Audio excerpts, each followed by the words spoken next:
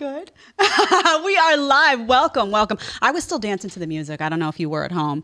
That intro music gets me going. I love me some Latin tunes, and that just strikes my fancy. So welcome, everyone. This is episode number 1. This is Jedediah Bila live, going this way.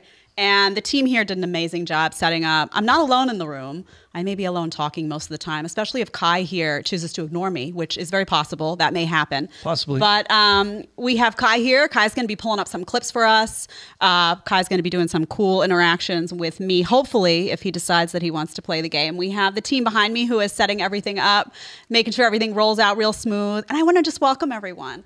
We have also have a big screen of me here, and the guys beforehand were like, is that going to be distracting? And I was like, no way. And now I find myself staring at myself oddly, like, So I'll try not to do that. I'll try to look directly at you guys. But welcome, welcome, welcome to show number 1. And I just want to tell everyone out here who's subscribed already, you guys are the VIPs. I mean, we don't even have content up and you are here. That is some love. That is some support. That is some really, really good stuff. So thank you so much for being here today. And I have a few goals that I want to do today on the first show.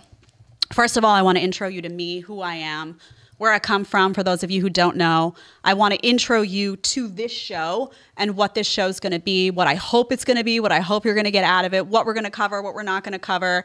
And of course, it wouldn't be me if we didn't dig into some controversy. So I have some controversial topics that we're going to get into in the second half of the show, and that's going to be fun as always. I also have this. Bullshit level, DEFCON 5. Oh, it's a bullshit button. And I'm a Brooklyn girl. I come from New York City, Brooklyn and Staten Island, born and raised, and this is a bullshit-free zone. So anytime I hear some bullshit, there's a possibility that I might hit that button. You never know. Sometimes I might just hit it for fun because it's kind of cool. And yeah, so there's going to be some of that. So first and foremost, I want to talk to you about why I'm here, because some of you know me from, network TV. Some of you know me from cable news, and you may be thinking, why a podcast? Why now? What are you doing? You put out a non-political book when you left Fox News. What exactly is going on? So, and those are all great questions. So when I left Fox News last year, there was a part of me that really wanted to step away from politics. Politics and political media can be very toxic. There's a poison that runs deep in there. There's a lot of phonies, there's a lot of phoniness, it's like the entertainment business on steroids when you get into political media, because you also have all of the corruption and toxicity of politics itself. And I had this little baby, Hartley, who's now 2 years old, 2.5, and I said to myself, do I want to do this? And I wasn't 100% sure. I had just, like I said, put out this non-political, pretty much non-political book, Dear Hartley, which was a series of letters to him. And I said, maybe this is my moment. This is my moment to make an exit, to step away, to do some health and wellness stuff that I'm also really passionate about. And then something happened. The vax mandates hit New York City. And I watched my beautiful city that I have loved my whole life and that I learned so much in, grew so much in. I mean, that city taught me how to be a badass, which I am. And I will be forever grateful for that. But I watched it start to sink and turn into a dystopian nightmare right before my very eyes. And I didn't get the COVID-19 vaccine. I got COVID almost right away when it hit New York City and spread around. I didn't get the vaccine. We'll get into some of that too, but I was medically advised against it. It was just a personal decision I made at the time. I couldn't go anywhere. I couldn't go into a restaurant. I couldn't go into a museum. I couldn't go into a gym. And I watched active discrimination unfold in society in New York City. And I said, you know what? I said, I can't be quiet. I need to get loud about this. What people didn't know is that my sweet spot is the intersection of health and wellness and politics. And by politics, I mean freedom, fighting for people's freedom. That's my sweet spot. That's what I really fundamentally care about most at my core. And these mandates struck that sweet spot. So I said, okay, I have a child and I love my city and I'm not going to allow the city to sink without me saying something about what's going on. And I can't let the country go the way of New York City. And I started to think about my kid and what I wanted for his future and felt like if people like me decided to just say, oh, this is all too much, I can't take it, I'm out, what would happen? And that just wasn't a possibility that I was willing to entertain. So I decided that I needed to get louder. And I decided that I needed to be unfiltered and uncensored, and I needed to go after the powers that be that were responsible not only for policies like this, but other policies that I felt were really doing enormous damage to the country at large and to these amazing cities like Los Angeles and California and Chicago and New York City, places that I love with all my heart and that I've lived and breathed and experienced. I saw them all suffering enormously. So that's why I've gotten louder. That's why we're here. That was the motivating force that kind of pushed me and said, the time for silence is not now. So now a little bit about me before that. I mentioned that, you know, I had worked at Fox News. A lot of you know that. You saw me on Fox and Friends Weekend. You saw me on The Five, shows like that. I co-hosted The View for some time. I could sit here and I could talk about those experiences and what that was like. But truly, those moments don't define me or inform who I am or what I'm going to bring to the table here for you today. So I want to talk to you about, and plus you can Google those. You can search those clips. What I want to share with you today is more personal, about who I am and where I came from and why the messages that are going to ring clear here about potential and individualism and possibility and self-empowerment, where that all came from and why it's so important to me. So I was born, like I said, in Brooklyn, New York. I grew up in Staten Island. Kai, I don't know if you have that photo of where I grew up that I can share with everyone. I went back and visited the house that I grew up in. That's where I grew up. I loved, of course, this was taken years and years later. I loved that little house. But it's funny, when people see me now sitting on the platforms that I've been on, they say, oh, sure, well, she's rich and she's, sitting, she probably has a silver spoon and she's not fit to talk about opportunity and she's not fit to talk about low taxes and she's not fit to talk about any of that. I didn't grow up with a silver spoon. I grew up in that house that you saw. My parents worked very, very hard to pay the mortgage on that house. What you can't see is obviously that the inside of that house was decorated beautifully by my mom, who turns every space into magic. I can't fold a fitted sheet properly, but I have a mom who can decorate any space and make it look like $1 million. She's listening now. She's like, yes, I can. She gave me a little wink and a smile there. I know you did, Mom. But my passion for individual rights and my passion for working hard and keeping more of your hard-earned cash came from that little girl that grew up in that house that wasn't swimming in money. My family wasn't swimming in money and knew that hard work and achieving goals took time and effort and consistency and all sorts of things. It's funny, if you ever watch The Jersey Shore, Vinny, who I know, who also grew up in Staten Island. We're going to get Vinny here, by the way. He doesn't know it yet, but he's coming here. He's going to talk to me. He always jokes with Angelina about the Staten Island dump. That house was actually right by the dump at the time, the Staten Island landfill. And my mom and I used to go crazy because you couldn't leave your windows open sometimes because you'd smell the Staten Island dump. I mean, it's crazy. You should watch Jersey Shore, and those people who are from Staten Island will get these jokes. I don't know if any of you are from Brooklyn or Staten Island. We're going to also talk about what that means in terms of my delivery. Let's just say sometimes I get a little colorful. But I worked my butt off throughout the years. By the way, my dad was a stamp and coin dealer.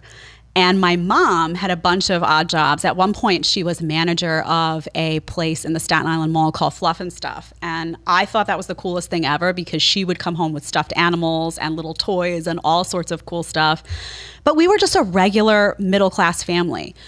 They worked really hard to send me to a great school on Staten Island. They spent a lot of their money on me and didn't spend it on themselves, which is a tribute to what good parenting is and what good parents do. And they invested a lot in my education, but I had to work, and I did work, and I spent a lot of years working my butt off to get college scholarships because I knew that my parents couldn't shell out $42,000 a year for Columbia University. That was just not something that they were going to be able to do, and I wanted to do my part. So my life looks a lot like that. Hard work, struggles. I am no stranger to struggle. Before I got into teaching, and I'll get to that in a second, I was a cocktail waitress at a few lounges in New York City. I remember one lounge was my favorite lounge, actually. It was 2 stories, and I worked the 4 p.m. to the 4 a.m. Sometimes I made 40 bucks. Sometimes I made 400 bucks. It really depended on what was going on that day. But what was hard about it, and people who've waitressed or cocktail waitress out there will know, the bar was downstairs and the tables were upstairs primarily. So it was like, take an order, go downstairs, get the drinks, go upstairs. My calves were smoking. I was in the best shape of my life, but it was hard. These jobs were really, really hard. I did a couple of those jobs, and it's funny, my friend Lauren, who's probably listening, always said to me, Chad, you're always like hustling. You're always working towards something. And that was true. That was kind of how I was wired from a very young age. I always had a goal. Even now, I'm doing this and I'm already like, I want to do this and this. That's just how I was my whole life, even when it was hard and money didn't come easy. I've been a teacher in New York City. I taught in K-12 schools. I taught in one school on the Upper East Side, 7th grade through high school. I was a high school dean there. I also taught a year of college when I got out of grad school. I taught Spanish, actually. My Spanish is rusty, though. That makes me very, very sad. I'm going to have to work with Jorge on that. Jorge's here. He speaks Spanish. I'm going to force him to speak Spanish to me because I miss my Spanish. But yeah, that was, and I remember actually that I wanted to live in Manhattan. Manhattan was where the cool kids lived. I grew up in Staten Island, but Manhattan was where the cool kids lived. And I wanted to live in Manhattan. So I said, I'm going to take this teaching job. And it paid me $42,000 a year. And I got an apartment. I wanted to live alone. I didn't want a roommate. I was like, this is grown-up world. I need to be on my own. I need to take care of myself. And my apartment was, I think, $1,800 a month. It was 300 square feet. I could touch both walls in the bedroom. I was in my bed. I could just reach out and touch someone. And it was 2 walls. $1,800 in New York City. What? When was this? So I was in my mid-20s. So it'd be like $6,000 today. Yeah, it was insane. So you know what I did? I was like, I don't have the money for this, obviously, on the salary. So I started a private tutoring business. And I said, I'm going to make extra cash. And I would go to school and I would teach, and then I would get out, I'd hop on the subway, I'd go to one student's house, I'd do an hour. I'd hop back on the subway, go to another student's house, do an hour, hop back on the subway. That would go to like 9 or 10 p.m. Yikes. But that was the only way I could afford. And I was like, for some reason, I felt like it was important for me to live alone and kind of, I wanted it to be hard. Mm-hmm. I didn't want it to be easy. I felt like there's gonna be a grind here that's gonna build something in me. And that came really in handy as the years went on because it seemed like I was always reaching for these really hard, challenging goals. So I was building that backbone up, man. And building backbone up, by the way, to talk about some of the stuff we're going to talk about that gets a little nitty and gritty, to say the least. I got into TV by accident. I was reviewing a bunch of books and writing on a blog, and one of the books that I reviewed was about, it was political. I think I had reviewed Mark Levin's Liberty and Tyranny, and it was wild. Mark picked up the review and read it on air, read segments of it, and then, Sean Hannity's team called me, and I was on Fox News, and it was kind of a whirlwind. And at first I was like, do I want to do this? My best friend always says to me, you were also submitting articles to Runner's World. I wonder what would have happened if those got picked up. I don't know. Because it wasn't that I was so focused on politics. It was that I wanted to have a real conversation about everything and anything. I wanted to sit down and figure out what was broken in life and just kind of feel that out with people. But politics is what stuck at that moment. And I got my first TV contributorship. I think I got paid $50,000 for that. And I was like on TV everywhere, and everyone was like, she's getting famous. And I was like, I don't know if I can pay my rent this month, because it was hard to take a second job because you get called to do TV all the time. Okay. So you have to be available. Yeah, and you're on standby. Yes. And before I even took that contributorship, I had to do a bunch of free TV. Mm. So I was just doing free TV for a couple of years, where I got into a little bit of debt because I was like, I need to leave my job, my teaching job, so I can be available if this is what I really want to do. So it was a lot of blood, sweat, and tears, a lot of nights where I was like, do I want to do this? Like, am I safer? I have a very safe, dad. My dad is like, just get your job, get your 401k, get your, few $1,000 increase a year. It's all going to be great. I just wasn't wired that way. I was always reaching for something. And I said, you know what, that's not going to be me. I'm going to need to get a little dirty here. So that's what I did. In fact, I wrote my first book, Outnumbered. I self-published it. people out there who the reason I'm telling you this is because if you're out there and you want to do hard stuff, you can do it. I self-published my first book. Me and my 2 friends did the editing. They were very smart, so I trusted them. My best friend's husband took the cover photo. I got dressed up. I did my own hair and makeup. I jumped in the street. I was like, this is what the photo needs to look like. He took the photo. And then I went and I got like quotes from like Mark Levin and Sean Hannity, and I stuck them on the back, and everyone was like, who published this? And I was like, I did on Amazon, you know? But I also wanted I always wanted people to know that, because you know, there's people out there, you can't just get a publishing deal. You can't just snap your fingers and make these things happen. And it is possible, but it's not easy. And you have to really, really, really want it. And what I really, really wanted was to be in the TV medium and to have really good conversations for the world and kind of bring everyone in. So, and I remember the day that I sat, I think I told this on PBD's podcast a while ago, the day I sat with Roger Ailes, and I had gone into Roger's office and I said, I need your permission. I was doing a contributorship, but I was bored. I was really, really bored. I didn't like those quick little segments. And I said, hey, Roger, I need your permission to go do The View. They called me and they want me to go. And he was like, ha, ha, ha. He laughed and he was like, you know what? We're going to give it to you because you're very green and you're not going to get the job. And I was like, so I laughed because I knew I could get the job. And I was like, thanks. I just smiled and left the office. And he did me a huge favor that day because he signed that release form. And also that idea of like, you're very green, you're not going to get the job. He didn't mean, I don't even think he meant it badly. I think he just meant like, I really don't think you're going to get like it. Offhand comment. Yeah, I don't think you're ready for that job. But I was, and I knew it. And I knew that what I was doing at Fox at the time wasn't showcasing all that fire I had in my belly. So I was like, okay, thanks. Walked out, got the job. And that was where it all started. But the bottom line is that it didn't happen for me overnight. It wasn't easy. It took a lot of hard work. It took a lot of struggle. I lost money, I made money. I lost money, I made money. But that passion to bring something to the table that I really felt good about, that I felt like would help the world, would get conversation going, that was my motivating force. And when I think about what this show's about, this show is going to be about possibility. It's going to be about you. It's going to be about what you can do, what I can do, what we can do, what we can all do together.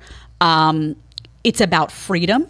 It's about believing in yourself. It's about what you're capable of when obstacles are pushed out of the way, whether that obstacle is high taxes that we talk about, or whether that obstacle is, a vax mandate. I mean, I don't care what it is. This is about your freedom to be the person that you want to be, bringing to the table what you want to bring to the table. And it's not just going to be a political show. This is going to be a show about health and wellness. We're going to dig deep into food, into fitness, into things that can help you grow into the person that you want to be. If you have your ideal, I don't know if anybody makes a vision board out there.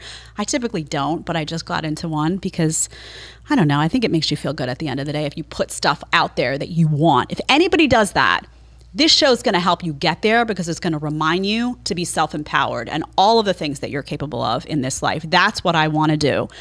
And of course, I also want to hold people accountable that are getting in your way. I want to hold hypocrisy accountable. I want to be real. I want to be raw. I want to be authentic. To give you a little bit of ideas about, this show has no teleprompters. There's no prompters in here. Everything that you see coming out of my mouth is coming out of my mouth, from my head to my mouth to your ears. These are my notes that I wrote. They haven't seen them. Kai's sitting on the edge of his seat. He's like, maybe I should have seen them ahead of time just to make sure there's nothing crazy in there. It's too late, Kai. Too late. Listen, you sign up for something like this, you never know what you're going to get. Enjoy. Anyway, the notes, we got some news articles. This is all me, I wanted it to be lightly produced in the sense that, I have people to give me feedback, but I wanted it to be real and authentic and come from me. I didn't want those filters anymore. So that's what you're getting. And I always say to people out there, someone makes it happen, so it may as well be you. If there's something you want to do out there, something you're excited about, I don't care what it is. Somebody does it, right? Somebody becomes an amazing skydiver, number one. Somebody becomes an actor. Somebody becomes a professional athlete. If you want it, you go get it. And this show is going to give you the tools and also going to remind you who you are and what you value, and help to kind of pull out that seed of who you are that just makes you more ready to face the world at large. So, and also, you know, we're going to tear some stuff down. We're going to tear it down. I remember visiting a friend of mine. She was renovating a house and she had me come and see it. And she was like, well, I'm going to leave this part of the house as is and this part, even though I don't really like them. They're not great. I'm going to leave them and I'm just going to tear everything else down around it. And I said, okay. She got into the process of renovating that house. And I remember her coming back to me and saying, I'm unhappy. I don't know why. I still don't like the house. And I remember saying to her, it's because those two parts of the house are still broken. They're weakening the foundation. You don't like the colors. They're old. You're worried about mold, this, that, and the other thing. I said, and she said, well, what do? I said, bulldoze it, tear it down, and build it from the bottom up the way you want it. And sometimes when you deal with life, with topics, you need to do that. So in some areas, you're going to feel like I say, you know, tear it down. And you're going to be like, oh, Jed, that's extreme. Sometimes that needs to happen in order to build something that's better. And she has since built her own house from the bottom up and she loves it now. So that's just a theme I want you to think about, a metaphor I want you to think about where I'm going with this. When anything sounds like, really, could we tear all that down in the educational system? Yes, and sometimes you have to.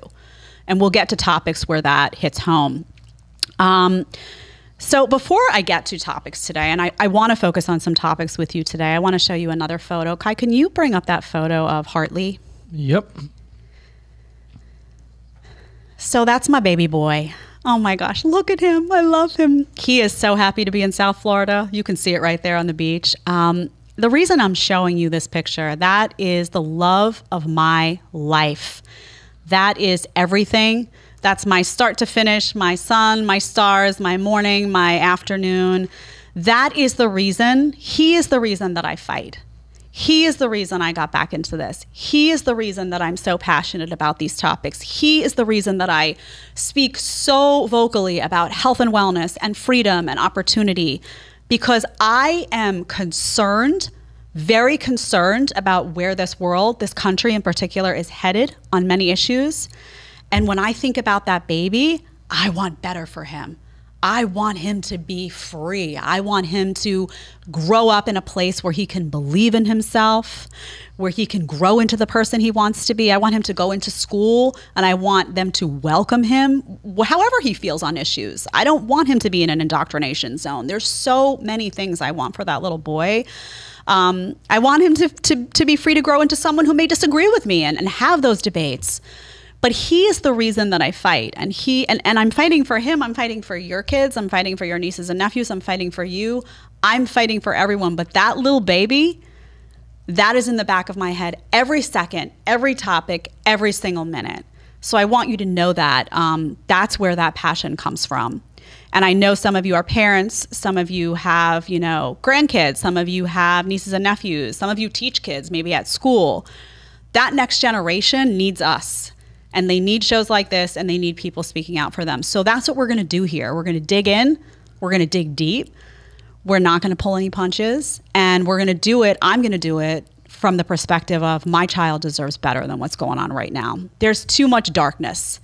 We need to bring some light back into this picture. And the only way we're going to do that is we're going to break up that darkness and we're going to say, no, we're not going to do that. We're going to do this instead. So that gives you a little bit of an idea of the show. The topics, we're going to be here Monday through Wednesday, 1 p.m. Sometimes it'll be a little shorter. Sometimes it'll be a little longer. We are going to have guests as well. I'm not going to have guests. It's not going to be right now like, oh, every Tuesday. I want to have guests on here because I really want to talk to someone, because I know someone really is going to bring something to the table that's going to make you think and make our lives better. The goal here is to make everyone's life better, freer, happier, feeling better, and we're also going to get on the ground. Kai probably doesn't know this yet, but we're going to get on the ground too. We're going to get out of this studio. We're going to do some crazy shit. If you saw J-Lo in Enough, you're going to like what's coming. I'm just saying, we're going to do some stuff. I haven't seen it. You haven't seen Kai. You need to rent that movie tonight. J-Lo in Enough. Take a note. Enough? Enough. You got to see it. People at home were like, Kai, you didn't see that? She kicked some serious booty in that show. And if you've seen it, you know what I mean. But we're gonna be a badass show, you know? The time for cowards is not now. So what I want is to be outspoken, to be honest, to be authentic, to be raw, and to be controversial. Because if we're not digging into this stuff, I'm not going to be someone that says, oh, this is too much. You know, let me stay away from that. No, this is too much. Oh, then let's take that one. Let's do that one next. That's how this show's going to go. So with that being said, I do want to do what I'm known for best. We're going to dig into some topics today. I hope you guys are ready at home. I hope you're excited. I sure am. Let's start with Kathy Hochul. Who knows Kathy? Anyone know Kathy at home? Yeah, Kathy is the governor of New York. And I don't know. Let's start with that, Kai. You ready on that? Yep. I'm gonna come to you in a second, but I just want to tee this up. So, where do I begin? New York, the dystopian nightmare. Crime just through the roof. Walk around, you know, you're like, oh, let me go to the ATM. Hopefully I don't get held up today. That's a horrible thing to say, but it's true, actually. I know a couple of people that were held up in ATMs in New York City recently. Robberies, thefts, mandates. At least everyone got their vaccine, though, right? At least everyone had their mask on. Unbelievable. So we're going to start with Governor Kathy Hochul actually put a gun control package. I don't know if you saw this through this week. Pretty sweeping. We're not going to dig in on guns today because I want to bring a gun expert on and we're going to talk guns. We're going to talk two-way. You're not going to want to miss that one. But I do have to give you one line that Kathy said that was fascinating. Kai, can you tee that up for us? Yep, I have it here. So let's see here. It's good. And in the state of New York, we're now requiring social media networks to monitor and report hateful conduct on their platforms. Thank you, Senator Anna Kaplan, and thank you, Assigned Member Patricia Fahey. Okay, so that's fascinating. Oh, look, I'm echoing. That's nice. I told them before the show, I said, guys, you know, I don't have headphones on, and the one bad thing about that is I don't get to hear that sexy voice. You know how you get sexy voice when you have headphones on? Kai knows. That's why Kai has the headphones. He wants to be sexy. Only that. He was like, I'm coming in hot, Bila. Only reason. I'm coming in hot. Kai wasn't messing around. But I just heard it there for a second, and I have to thank you. It put a little kick in my step. Anyway, so you heard that. This is a gun control package, but they threw something, a little sweet extra nugget in there from New York that the bill would require social media networks to provide a clear and concise policy regarding how they would respond to incidents of hateful conduct on their platform. This is coming in from Forbes, by the way, that I'm reading from. So you look at that and you say to yourself, hateful conduct. We can all get behind that's bad, right? Well, that depends on what you're talking about as hateful. Now, do you trust Kathy Hochul to make that assessment? Do you trust her to make an assessment of what's hateful and what's not? The woman who vilified everyone who didn't want to get an experimental vaccine in New York, you trust her to decide what's hateful? You trust the social media companies that vilified everybody who decided that they wanted to report back with some facts about the vaccine when it came out, the COVID-19 vaccine? Do you trust that? Let me remind you of a little something. I went on The View earlier this year, and I was labeled as misinformation. Hateful conduct, does that quickly become part of the misinformation? Oh, you're misinformation. You're hateful. You know, does that suddenly become you? Are you hateful because you disagree with the wrong person, or you disagree with the narrative that big tech likes, or that big government likes, or that the left likes, because the left controls these institutions, you know? Ask yourself that. You know, I was labeled as misinformation when I hopped on there for repeating what the CDC had said, which was simply that you can get COVID whether you're vaccinated or you're not. If you're vaccinated, you can still get and spread the disease. The CDC had already said that. I was repeating it, but I was labeled misinformation because it was an inconvenient truth and it didn't fit the narrative that ABC wanted out there, or that people on that show wanted out there. So I ask you, are you comfortable with something like that? Does that give you pause? Hateful conduct. What does that look like? What does that mean? Who gets to define it? There's another cute nugget in here also from Kathy, Clueless Kathy, on guns. She says this, you know, you have to laugh. New York already has some of the toughest gun laws in the country, but clearly we need to make them even stronger, she says. So Kathy is wondering why the crime is going up in New York despite some really strong gun laws. Now, I said we weren't going to get into guns here, but maybe Kathy should consider fixing the criminal justice system. Maybe she should consider that it might be a problem that criminals get out of jail in New York. They have almost no consequence, and then they're back on the streets pretty quickly oftentimes. Maybe she should consider the fact that the police force has felt completely unsupported for the last X amount of years, since really the Giuliani years, truthfully. Maybe she should think about what Bill de Blasio did to the city. And I know, Kathy, we're dealing with the governor, so it's the whole state. I'm focusing on New York City, though, because New York City is the biggest problem there. It's the biggest problem. There's a huge distinction. I don't know how much you know about New York. You go upstate, it's like a different planet. New York City is a bubble that is a problem for the state when it comes to crime, when it comes to pretty much everything. And I always listen to people who talk about gun control. It's always fascinating to me. I wonder, I mean, does Kathy think about it, criminal at home, sitting home, says, tomorrow I'm going to go and I'm going to hold up an ATM. But first, I need to make sure I follow all the proper steps of how to get a gun. I want to make sure I do it all right, Kai. I want to make sure, I don't want to break any rules before I go in. That'd be too much. Right? I mean, that's just not what's happening, right? That's not how criminals, how people who intend to cause harm think. They're not worried about following gun laws, right? So people who follow gun laws are people who are responsible citizens. So Kathy's missing a few, that's why I call her Clueless Kathy. But I want to get back to that hateful language. Be wary of anyone using stuff like that. We're going to stop misinformation. What's misinformation? Who decides? We're going to stop hateful language. What's hateful? Is it just stuff that incites violence? Is it stuff you don't like? Is it stuff that just makes you uncomfortable? Think about all the safe spaces in schools now. It's just about what makes you uncomfortable. So a kid's in a class and he hears an opinion he doesn't like and he's like, I'm uncomfortable. That's violent language. May not be violent, may not be hateful, may just be something he doesn't like. So there is a very big slippery slope happening. I also have a question in terms of this is when I talk to my friends, a lot of what I can say could be considered very hateful. Now, I mean it in a sarcastic way and we're joking and we're having fun, but how is somebody monitoring that and being able to be like, oh, that's hateful or that's not hateful? I mean, I can say something, be like, wow, that's like, what is going on here? And just if you read the words, it could be considered very hateful, but obviously in a sarcastic tone, or they know my personality, they know that I'm just joking or something like that. Right. It's subjective. It's 100%. Entirely, unless it's like, I'm going to come kill you. Okay, that's not subjective. And even in that case, right. You sent me a meme and I'm like, Jedediah, you're killing me. Right. Like, right. Is that hateful now? Like, are you actually killing me? Like, and you bring up a great point, and that is the point, really. Because this isn't about hateful speech. This isn't about misinformation. I mean, a talking point went out. Misinformation, use that. All these people challenging what you're saying. Yeah, just misinformation. Label them misinformation. People were deplatformed. 100%. People lost their jobs. People, I mean, this is being used to destroy people's lives. So my question is, I don't know where this is going, but I surmise that hateful is going to be quite broad and that it will be used as a political tool, especially in a place like New York, against political opponents before you can blink. So there's another thing that's happening in New York too. Just I bring up New York because I just fled from there. I fled from New York here, and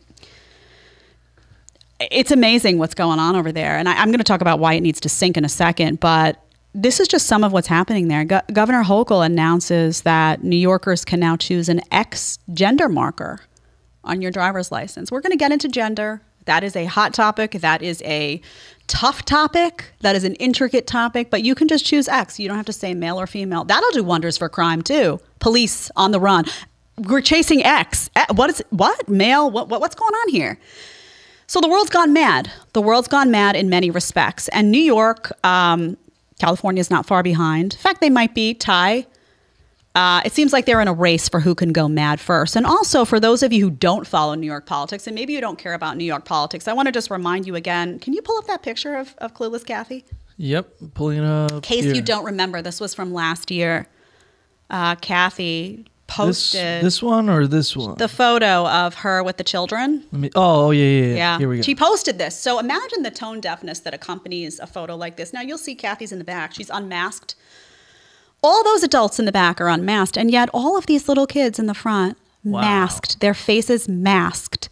This is last summer, I believe she posted this. Imagine July 2021. July, right? Okay, so imagine having so such a profound lack of self-awareness to post that and not realize, hey, everyone in the back was at greater risk for COVID than anyone in the front. Those are little kids. There's almost no risk to them. And also just to put that out there, I mean, that horrible image of masked children. Children suffered enormously through this pandemic, and we'll get into that too. We're going to talk to some physicians about that, about what they've seen. But there are learning delays, there are developmental delays, there are health issues that have arisen from this constant masking. So a lot of social and behavioral problems that children have suffered as a result of not being able to see people. It's not normal to see a society that's masked perpetually. But Clueless Kathy, I thought, she thought that was a good idea to post that. Imagine, though, she didn't just take the photo, she posted it. I mean, that's something, right? Imagine, just think about that. Because you go through the steps sometimes, right? You ever do that at night? Sometimes I'll be like, oh, I'm going to post this, And then I'm like, oh, wait, maybe I should. You catch yourself. Yeah, you catch yourself. And then especially here, too, because I'm seeing in the article, was proud to announce $35 million funding. And that it's not a thought of like, this is bad, or like what could be used against this, or like, how could this look bad? It's more just like, hey, like, this is great. Almost borderline proud of that. Exactly. Like, oh, look, our children are safe. They're masked. What do you do? So, and my message about this really, I don't know where you guys are listening from, where you're watching from. If you live in these states, get out of them. Get out of them. Truly, leave. And I know that's a very challenging decision to make. My family is in New York. A little piece of my heart and soul is in New York. My friends. There are many things that I miss about my city. But what I know is that these cities, in order to be rebuilt, in order for them to come back, they need you to leave. They need you to be so disgusted with the policies and what's going on there that you pick your family, your business, your children up, and you say, I'm done. I'm out. I'm going to a place that embraces freedom. I'm going to a place that lets me make my own decisions.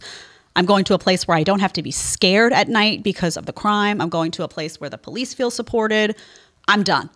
You throw your hands up. You take your money out of these places, your money, your hard-earned cash, your businesses out. And I know many businesses that left New York and came to Florida, that went to Tennessee, that went to other places, Texas, of course. You do that, that's when the difference is made. They need to feel it. And I know people say, well, you want your own city to hurt. Yes, I do. Yes, I do, because I want those policies to hurt. I want them to hurt. I want them to die, and I want them to go away, because they're not doing the next generation any favors. So with that being said, when I was deciding where I was going to move, what I was going to do next, I had a big decision in front of me. One of the areas was South Florida, which is where I obviously wound up. Greetings. Another area that I was looking closely at, one was Tennessee. That's another hot spot right now, right? I have to go over there. Nashville is like pumping right now. 100%. And another place was Texas. Texas has always been known, Texas. Freedom country. You go to Texas, you don't mess with Texas, Exactly. all that. So I was feeling pretty good about Texas. But something happened this past weekend in Texas. I don't know if you saw this story. Drag Your Kids to Pride was an event that happened in Dallas.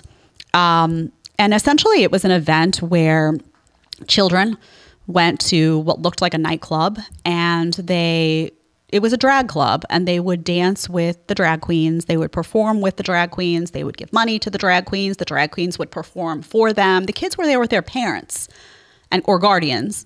Kids played musical chairs in front of the drag queens. Kai, do we have some of the images of the dancing that we can just show for people who missed it? We have them pulled up here. So that's the kids playing musical chairs. You see their parents in the background.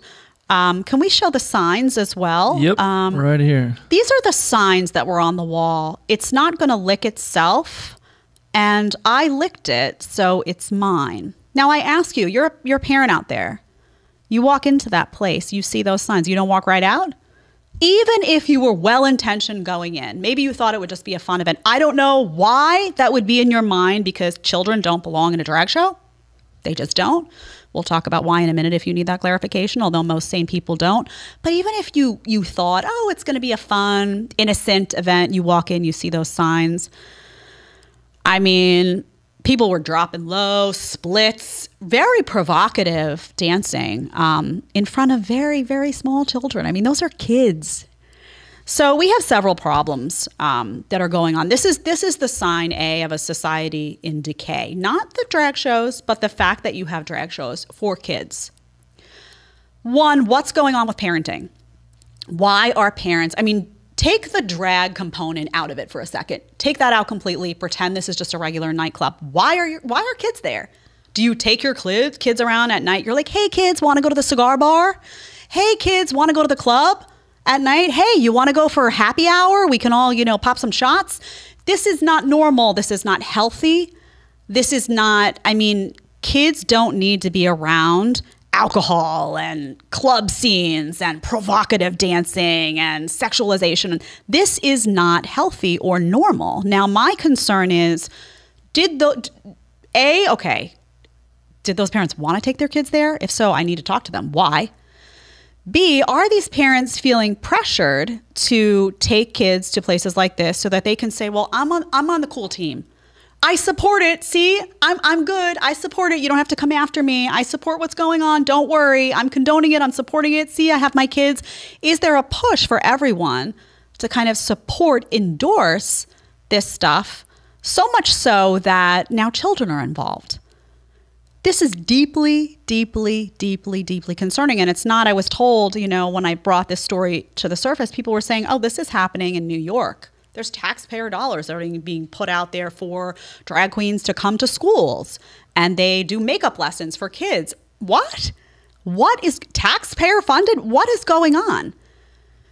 What was surprising to me is that it did happen in Texas. So that's my point. It's like, this is trickling everywhere. Okay. Now, I said take the drag component out of it for a second. Let's take that component and bring it back in now. I say this as I grew up in New York City, right? I'm a live and let live kind of gal for adult. I'm like, you do you. I have friends, gay, straight, all stars and stripes. I went to a drag club myself, I think for a bachelorette party. I think I was like 22.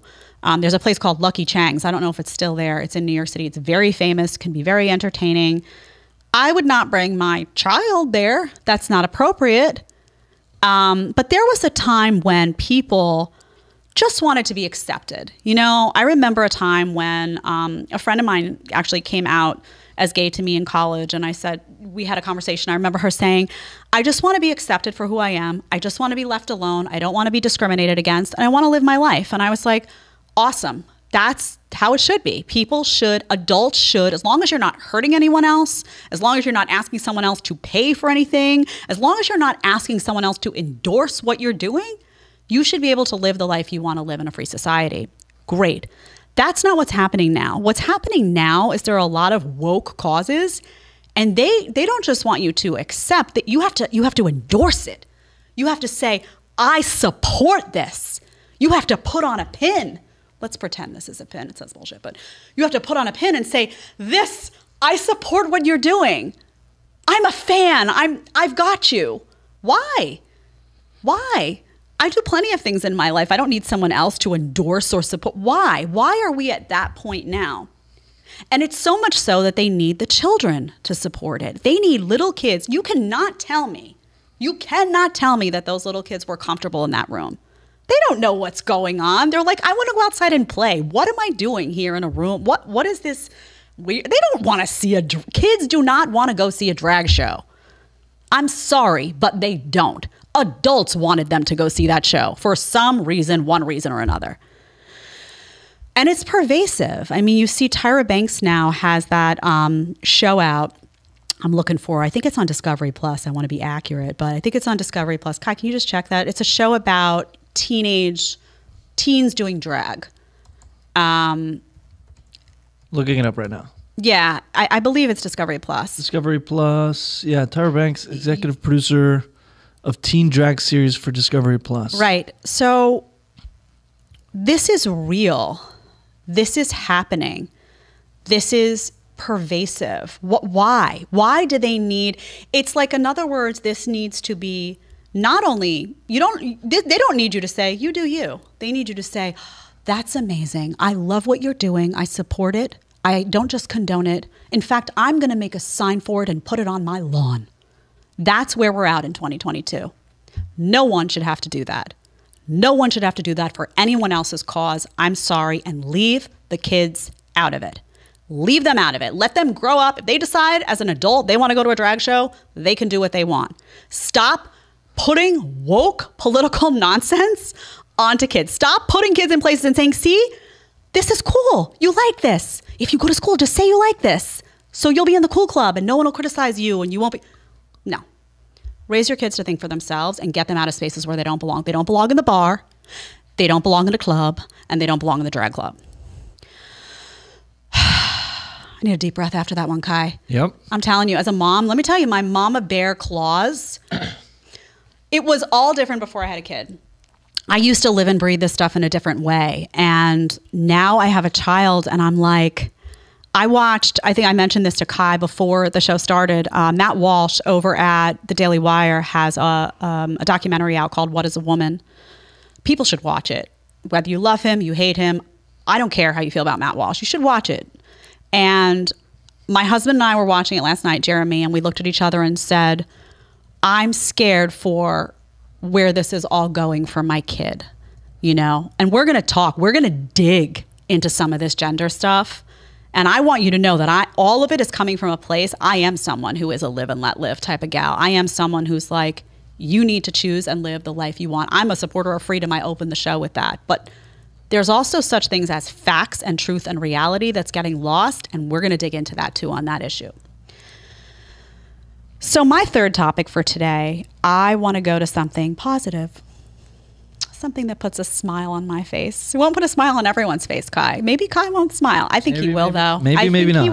I think he will. But some people out there, the statists, the people who like their big government, the triple masked will not like this story. So if you're triple masked, sorry in advance. You ever see those people with the N9s? People still, you know, before I get into this, I got a message. This is not a joke. A friend of mine sent me a text message. I didn't feel right about sharing it because it's a random person. I feel bad. But people are still double masked with latex gloves on in the gym in New York City. Really? It's happening. So just thought I'd put that out there. How do you even breathe at that point? I don't know, but it's happening. It's happening in New York. Yeah, still 2022. Who knew? All right. So the last topic that I want to cover with you today, and today is a bit of a lightning round because I had to do that full intro in the beginning, but I want to talk to you about the Special Olympics. And I want to talk to you about one of the reasons that I came to Florida. And I want to talk to you about why this is actually limited government at work. So June 5th to the 12th in Orlando are the Special Olympics. They're actually happening right now. Wish everyone luck. It's amazing. And the Special Olympics was in the news last week. So was Ron DeSantis because the Special Olympics dropped their COVID-19 vaccine mandate because DeSantis threatened a almost $28 million fine. He was like, oh, you want to put a vax mandate in? I don't think so. Or do it, but just give us $28 million. This is how you win. This guy is a winner. This guy, I'm telling you, he goes to the White House, everyone's in trouble. Really. Everyone's in trouble because he's going to win. If he decides to run, he's going to win. You heard it here first. Maybe not first, but you heard it here. So the Special Olympics dropped the vaccine requirement after the state sent a letter. And the problem was that it was in violation of Florida law. You can't put a vax mandate out in Florida. It goes against the law as Florida's law states. Let me read you Florida law just so you know what it says. Florida law says it prohibits a business entity, which includes a charitable organization, from requiring any patron or customer to provide documentation certifying COVID-19 vaccination or post-infection recovery to gain access to, entry upon, or service from the business entity. So DeSantis essentially has stepped up to the plate. Now, as a result of this, many Special Olympians were able to participate that would not have been able to participate because, for whatever reason, they didn't want the COVID-19 vaccine or they were medically advised against it. So now you have a bunch of people that are able to participate that wouldn't have otherwise been able to do so. Now, people a look at this, and this is one of my favorite angles to cover. We covered this actually with Nikki Fried. I don't know if you saw the podcast with PBD over the weekend. It caused quite a stir. Yep. You were there. Yep. There was some fire on that set. Yeah, that was intense. That was intense. It was a good debate. It was a healthy debate. We need more of those debates. But Nikki at one point had said to me, well, don't you support the free market? And I said, of course I do. And she said, well, then why do you support, the governor telling a business what to do? And I said, Ron DeSantis, is not telling people not to get vaccinated. He's telling you if you want to get vaccinated, but you don't have to get vaccinated. You realize there are people in Florida who go to their doctors and their doctors say to them, and I know this because I was one of them. They go to their doctors and their doctors say, you have X, Y, and Z.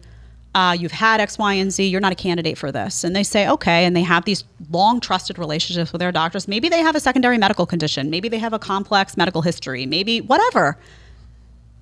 Ron DeSantis is coming in and saying, I'm going to honor that. And I don't want a big government official or a corporate official to be able to step in and tell you, oh, no, I'm sorry, but even though we don't know anything about your medical history and we don't know anything about you, you have to get this vaccine. That's called enabling freedom. Also, I want you to keep in mind, this is not what's happened across the country here. This is not the local mom and pop shop down the street saying, I need you to take your shoes off before you come in the store, and a governor coming in and saying, well, no, that's ridiculous. Let people leave their shoes on. That's not what's happening. You have corporations across the country, and I'm not saying this is happening specifically in this case, but in general, you have corporations with big ties to big government, with big ties to big pharma, making decisions. You get a favor, I get a favor. You get this, I get that. I mean, big pharma funds heavily a lot of these media enterprises. You saw there was a video a few months ago, I'm sure you saw it, that was out and said, they would show like the lead-in for all of these news shows, cable and network, and it was like brought to you by Pfizer, brought to you by Pfizer. So, this is not a secret that there's an entanglement that's happening there. So when these corporations and these industries get out of control and suddenly they're talking about injecting your body with something, they don't know anything about your medical history. How dare they? How dare they have the audacity to tell you that you need to get something when they know nothing about you? Thank the Lord Jesus for someone like Ron DeSantis. By the way, where are all the other governors? That's where they are, asleep at the wheel. Where are they to come in and say in their own states, you can't do this or you can't do? There are a few of them, but most of them are asleep at the wheel. Senators, by the way, with the exception of Rand Paul and a few others, asleep.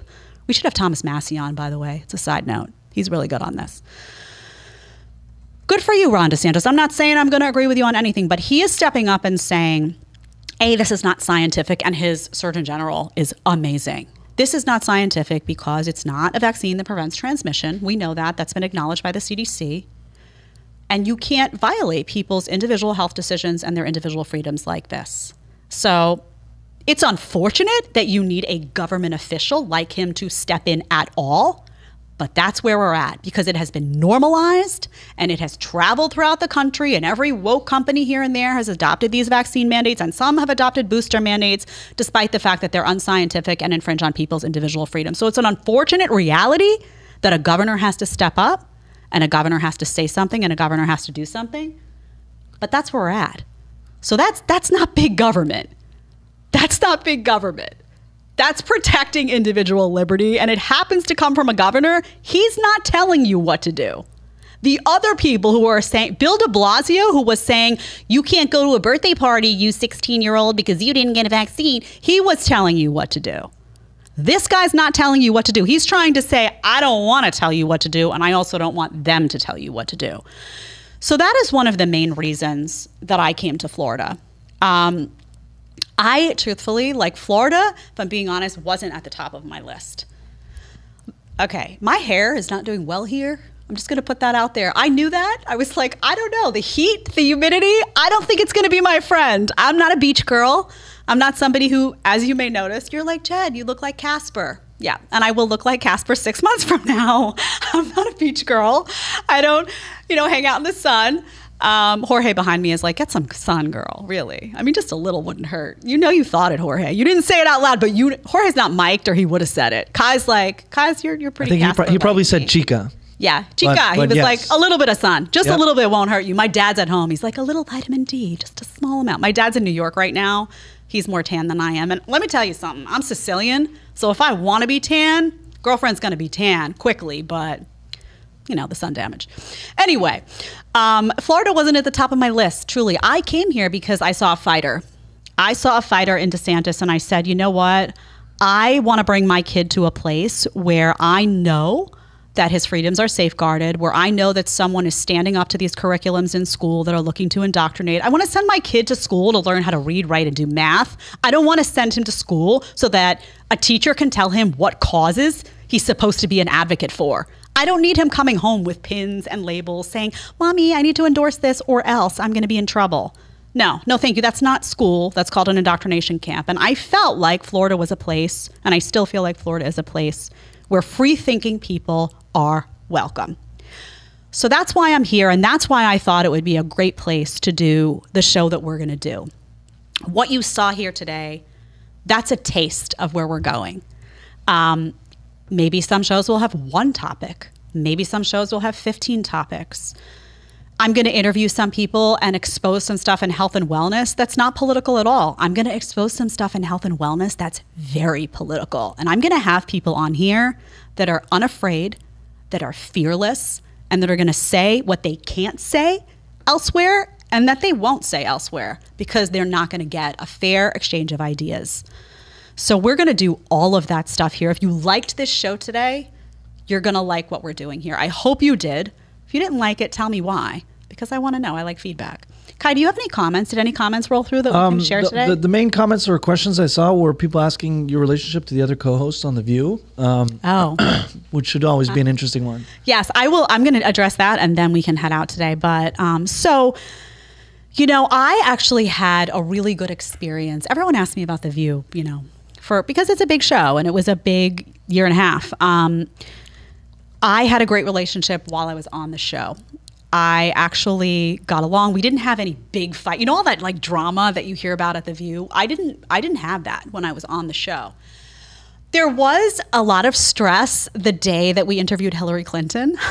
I remember that because I was very outspoken about her emails and the fact that she had lied repeatedly. And I wanted it exposed. And I remember that I had wanted to.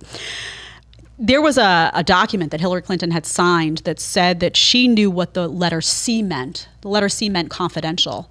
She had, lied under oath, I believe it was, and said, oh, I didn't know what the C meant. You knew what it meant. You signed a document. It explained it to you. You knew. I wanted to show those documents on air, and I remember everyone was like, there was like a gasp. Needless to say, I didn't get to ask about the emails that day. I did get to ask her about the fact that I felt she was completely tone deaf. And then what everyone saw is that I was fired a few days later, which is how it. Now, I don't know if I was fired because of that. I don't know. I don't know. I truly don't know. I know there were some people there at the time that were not very nice, that had agendas and were not. Do you think potentially they wanted to let you go, but they just needed an excuse? Could have been. It could have been. I mean, we didn't have any drama on set, and we had a very good season. Our ratings were up. I had just re-upped for the year. It may have been that, listen, they may have been wanting Meghan for a really long time for whatever reason, and that was like, maybe. I truly don't know. I'm honest with you guys. I am honest always. When I say I don't know. But I had a good relationship with them. When I went back in November, I was supposed to co-host a bunch of times actually this year, and I didn't get the vaccine. They came to my house. They COVID tested me. I tested negative. They were like, "Oh, we can't put you on. We can't put you on." I was like, "Why? I mean, you can come test me if I'm negative." You're more negative than them. And I had COVID and had medical letters from several doctors saying she's not going to give you COVID. She has antibodies that you should only pray for. Exactly. But regardless, they didn't want me on. I said, okay. I wound up doing that segment remotely from home, and they treated me really badly. Truthfully, they interrupted me. They knew ahead of time that I was going to come on and speak about the vaccine. I did a full pre-interview. I shared my view. I was looking forward to it. I had deep love for Sunny was at my wedding. I was actually very optimistic and said, great, this is going to be, even though I'm not in studio, this will be a great conversation. And I think I was set up, frankly. Yeah, they treated me pretty badly, and that's very disappointing. So I haven't heard from any of them. I don't need to, truly. But the bottom line is, and what I said there was true. And so my words of advice to people out there is speak the truth. People say, speak your truth. What does that even mean? What does that even, I used to say that. And now I'm like, what did you even mean? Oh, so everybody has their version of the truth? How dumb does that sound? How dumb did I sound saying that as a dumb kid? Speak your truth. Oh, okay, I'm a cat. Oh, amazing. I mean, this is ridiculous. There is the truth. End of story. Speak the truth. That's what I did. I went on there, I spoke the truth. I had, evidence to back it up, and it was proven. It was proven everywhere afterward. And when you make a mistake, this is my other bit of advice just in life that I even say to my kid now, he's 2.5. I know he has no idea what I'm talking about, but I always try to tell him, when you make a mistake, acknowledge it, apologize. You will see that from me here. I will make mistakes at this microphone. I'm human, mistakes will be made. When I make a mistake, you're gonna hear me say, guys, I got this wrong. I'm sorry about that, and here's why. People will respect you for it. Everyone makes mistakes. Every single human being out there has made mistakes. Some big, some small, a mix of both. I've made both, plenty of them. And that bothers me, that they didn't acknowledge that. And that, it's not okay to label someone as misinformation who's simply giving, an accurate description of their own health situation and their reasoning and actually what's going on. And just so you guys know, as just a quick note, I had Lyme disease in the past and got over it. I feel better than I did before the Lyme disease, actually. We'll talk about that why, but that was why. I know a lot of people ask, well, why didn't you that was one of the reasons why I didn't get the vaccine, and we'll dig into that. I'm gonna be very open and transparent with you, but that also informed my passion for health and wellness and all of that stuff that I'm gonna bring to the show. So thank you for giving me comments and whatnot. So this is what we're gonna do here. We're gonna call out. Come on now, that ain't even bullshit. That's horse shit. Horse shit. That's one of my favorite words. I didn't even know that was on there. I say horse shit all the time. My mom's at home like, hey, Jay, people are going to turn this off. There's people that don't like cursing. Everyone likes a little curse here and there. Don't worry, Mom. My mom's from Brooklyn. She can lay it on there when she wants to. We all know that. All right. So we're going to exit for today. Thank you guys so much for being here. We're going to be back here on Monday, better than ever. We're going to dig into, it's going to be all topics and all me on Monday. There will be some dancing. I don't know if Kai will be here. We may have scared him today. Maybe. It's possible. He looks okay. I'll have to think about it. I will say that he has slightly less color in his face than when he's arrived earlier. So some of the topics might have scared him. But no, you did a great job, Kai. Thank you to the team. Thank you to the audience. Day number 1, I think, was pretty smoking. So we're going to come in hot on Monday, and we hope you will be here. See you then. Bye-bye.